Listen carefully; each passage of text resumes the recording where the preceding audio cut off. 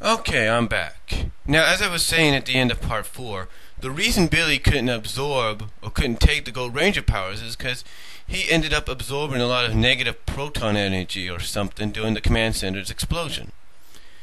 My other guess is also the fact that he kind of might have affected him. The energy might have also come from the fact that he was the first to grow, if you will, back to his normal age during the whole time incident.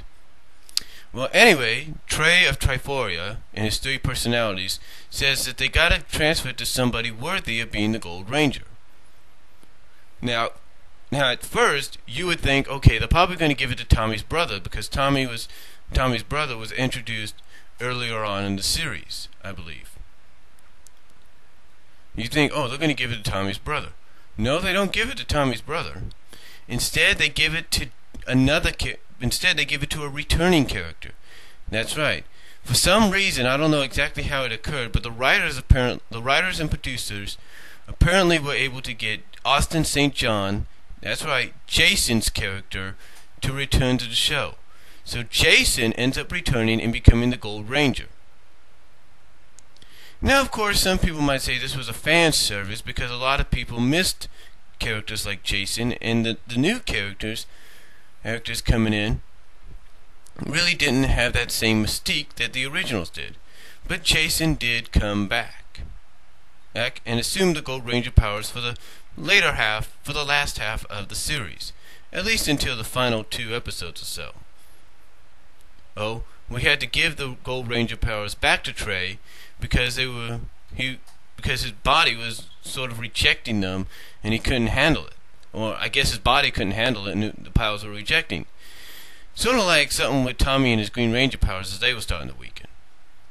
So anyway, during all this, we're also introduced to another villain, another son, if you will, King Mondo's. Now his first son is Sprocket. His youngest son is Sprocket.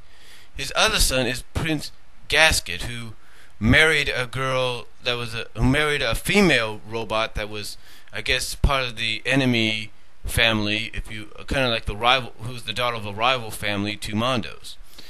So anyway, after Mondo is temporarily destroyed during the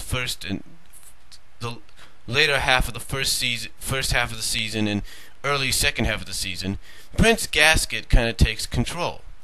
And then after Prince Gasket gets defeated, not destroyed, but defeated, a monster that Rita has Goldar and Ritor send to the Machine Empire to try to blow him up, Louis Kaboom ends up assuming control as well. And it's only for a short time until Mondo shows up. And yes, during the later first half of the season,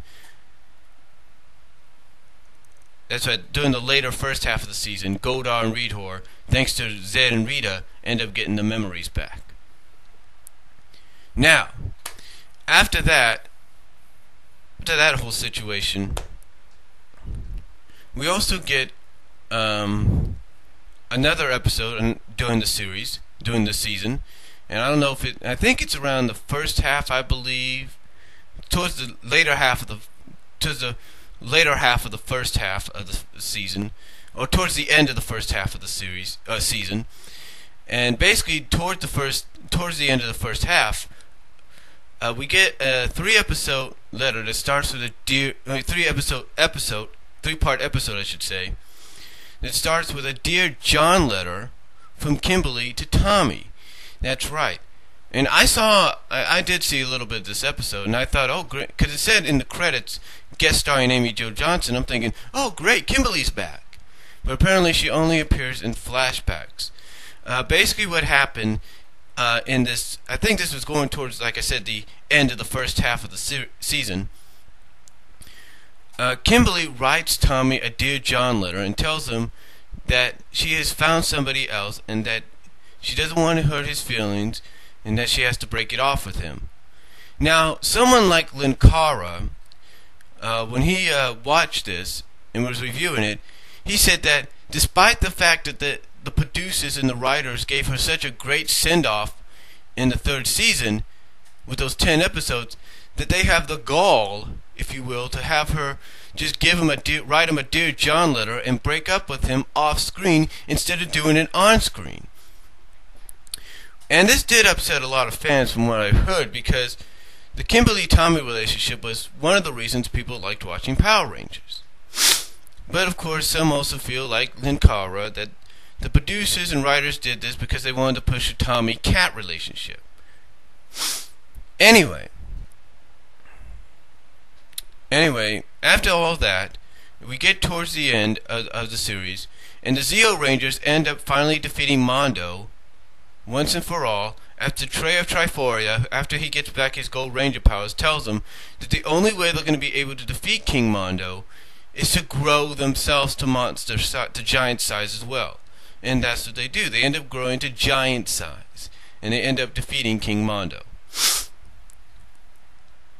And then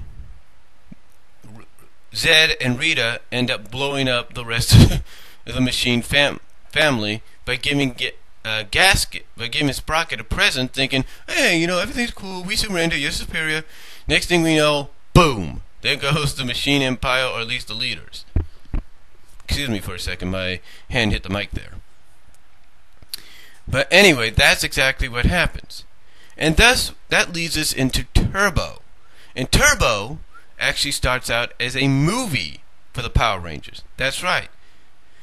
And, believe it or not, it's not the first time a series or a franchise has had a movie which introduces us to a new side of the franchise, or introduces us to a franchise period. I mean, let's take a look at Transformers, the movie, back in 1986. That introduced us to a whole new cast of characters that we got to see in the third and fourth seasons. Now, Turbo basically is, well, many consider probably the worst thing that ever happened to Power Rangers. And even to many, including Linkara, was one of the death nails, or near death nails, for Power Rangers. The reason being is this. Power Rangers was basically, nobody knew about this until you look it online, but apparently during the later half of the third season, which was still Mighty Morphin, the Rangers franchise, the Power Ranger series itself, overall, was starting to decline. It was starting to fail. Now, I'm pretty sure if you're a Sonic the Hedgehog SatAM fan, you're thinking, wow, Kama's a bitch, now isn't it? But anyway, the ratings started to decline. And the producers and the writers did everything they can to keep it alive. And as soon as they did Turbo, a lot of people knew this could be the death nail. Well, basically how this happens is it starts out with a movie.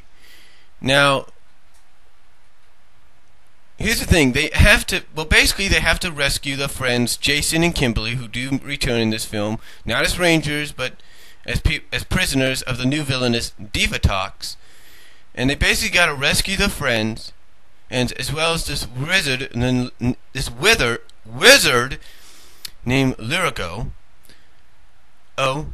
from Divatox, and also prevents it from trying to marry or resurrect this being. I can't think of his name, but Malachor. Resurrect this Malachor being. So what they have to do basically is go to this island. But the only way they can go to this island, I guess according to Zordon, is they have to get new powers. Now a lot of people feel as though this was stupid, seeing as though it was stated in Zeo that the Rangers' Zeo powers always increase in time. And I'll get back to that when I return.